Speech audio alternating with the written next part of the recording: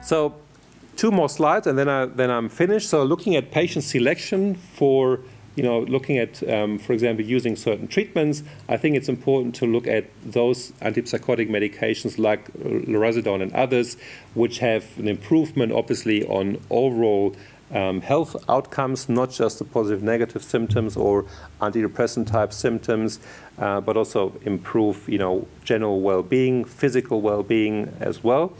That gives us the best chance really to improve, social outcomes in addition to biological outcomes here as well. Now, these you're very well familiar with. So what is maybe an important part is to say, well, we have the core symptoms. We have also, in addition to that, cognitive symptoms, emotional symptoms in schizophrenia, which we need to address more holistically in addition to physical symptoms. And I could show you the strategies for doing that. I think we arrived really in our field at a very practical level that we now start to monitor these changes. We have medications available, we have lifestyle interventions available, nutrition available, which improves those outcomes. And what is important really at the practical level is to say, well, how do we communicate this? So just measuring doesn't help us and doesn't help the patient in particular. So we need to clarify and discuss with the GP what their expectations is, whether they will do the monitoring, whether they will continue with the interventions, or whether it will be the psychiatrist, and what the regularity of that is, and what the treatment goals there are. So that's really important to have a good communication here with GPs here on that point. So here, I thank you for your attention. We have time for questions. And if you're interested, you can look for updates on Twitter as well. Thank you very much. Now is our opportunity for questions. Just to remind you that the speakers and I may at times refer to off-label indications for various medicines in the course of the day. That's not, of course, with the authorisation of Servier, but it's really part of our scientific discourse and discussion about this. So we've got a question here, and here we are, about the slides being emailed. I think there'll be a case of talking with Servier representatives later will be the easiest way to manage about that. We just move on to the dose of Lurasidone. Yeah, so, I think the question is here 40, 80, and 160 milligrams.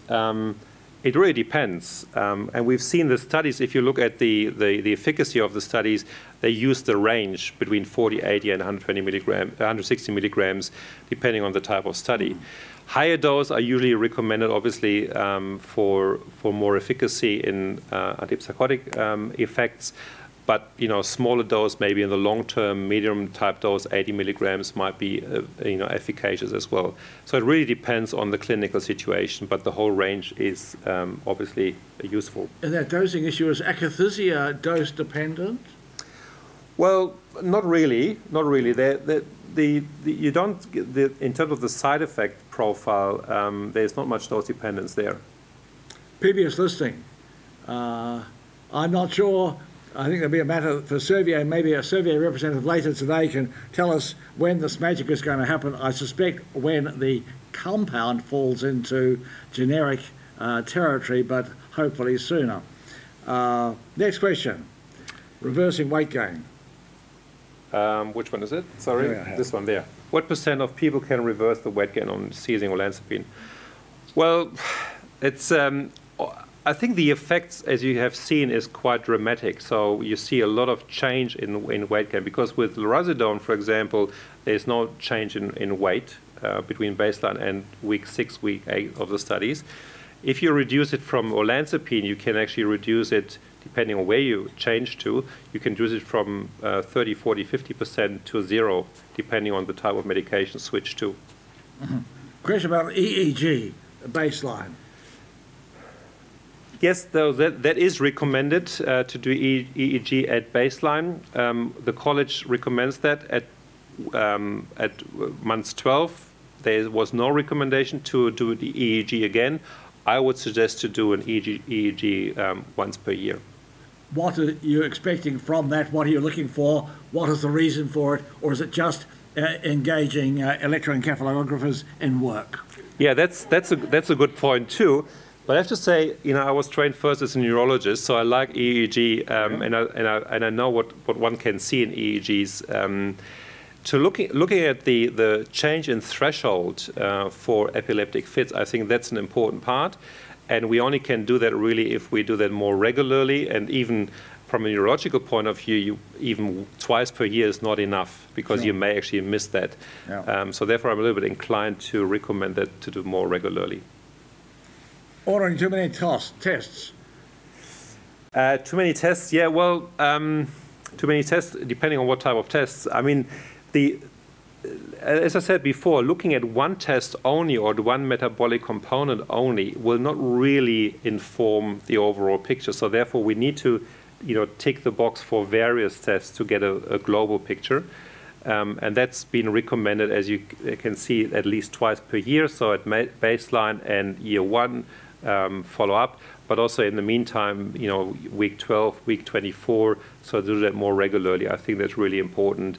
And the costs for that, that can be high for some patients if not covered by health insurance, but I think it's worth the effort to do that. I'm a minimalist and tend to use one agent and try to use it well. I was interested that a third of people had more than one antipsychotic, and there's a question here about whether you are adding comorbidities and greater iatrogenic risk rather than benefit. Well, that is the key clinical question. What is the ratio between the benefit and the risk? But I think once we get maybe a patient coming to us being on 2 or more medications, we need to assess the benefit and the risk in these particular patients. And adding an antidepressant is worthwhile if your patient with schizophrenia is on antipsychotic and depressed. Exactly. So not assuming that the depressed symptoms or the anxious symptoms are just part of schizophrenia and go away if the schizophrenia is treated well. That would be a limited view on increasing, efficacy of medications. Why is vortioxetine listed as second line? Can you speak for the college? Yeah, the guidelines, I think, when did they come out? 2015. So at that time, so the college guidelines for MUTIS, I think at that time the drug had just started in Australia in early 2015, so maybe they didn't have much data on that yet, experience yet, but it may have changed. I'm not sure. It was the data. I don't think data were available at that stage. Exactly.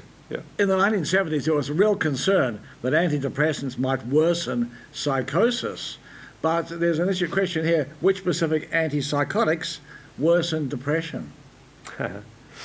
Good question. So, which antipsychotic would worsen depression? I think you can't globalize that answer, because it really depends on the type of patient with depression and what type of patient that is, whether they have agitation. So in an agitated, depressed patient, an antipsychotic with some sort of effects on agitation might actually be helpful, whereas in a patient obviously who has hypersomnolence, antipsychotic with anticholinergic effects might not help very much. So it really depends on the type of symptoms the patient presents with. But some antipsychotic may actually worsen the effects there. Okay, we've got time for a couple of questions about metformin to begin with. Metformin, where's that question? Top here. There, up on top. Well, I'm a little bit cautious with metformin. I know it's used very widely, but the data base is very, very thin. And there's really not much controlled studies of when to use metformin, at what point in time, for how long, at what dosage. So therefore, I would be a little bit cautious with that, to be honest. Okay. And other antipsychotics like aripiprazole, acenapine, and their effects on cognition and metabolic? Yes. As you have seen, the newer ones which are listed here, aripiprazole, acenapine, have a better metabolic profile overall. And some of the data also suggest that there are positive effects on cognition as well. So certainly these drugs and Lurasidone, for example, are better from a metabolic profile. And hyperprolactinemia management? Well, here again, the management is obviously depending on the type of drug you're using. So using a drug which has a lower risk is probably more important. So measuring prolactin levels is part of that, not just going by risk factors, but managing it includes also measurement. And I think what I said today and with all the different data shown, it really speaks to a measurement-based, approach to psychiatry rather than a risk-based approach. Yeah.